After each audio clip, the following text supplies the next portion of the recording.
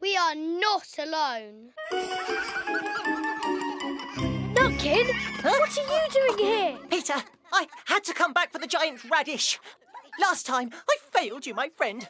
So this time, ta-da! I brought help. You brought all the other squirrels here? They're all acrobats. Woo! Not quite as good as me, mind you. What? We should get out of here. Nutkin, we have to go. Mr. McGregor will be here soon. Please. Off you go. No time to lose. You best be on your way. Proceed with care. Think fast and stay aware. And just succeed at what you're trying to do. The golden region's waiting there for you. Nutkin, this is really dangerous. If Mr. McGregor catches you... Okay, we're right behind you. Just one more run. Squirrels!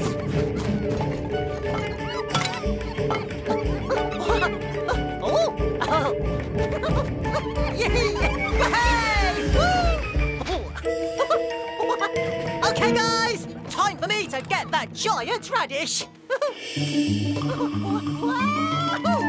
So, tie this off and we'll help you. Whoop! Alley up! Ho-ho! I did it! You may all clap now. Hello? Where did everybody go?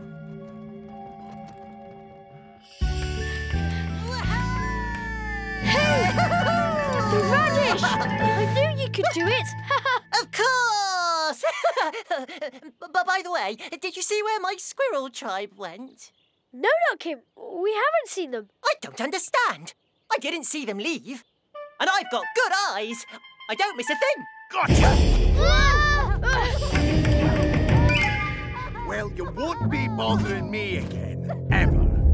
Oh no! Mr. McGregor's got Nutkin. This is all my fault. It was my idea to bring Nutkin along in the first place. I've got to get him out. You can't keep us in here. We're wild animals. We need the great outdoors. And Felix gets very sweaty in confined spaces.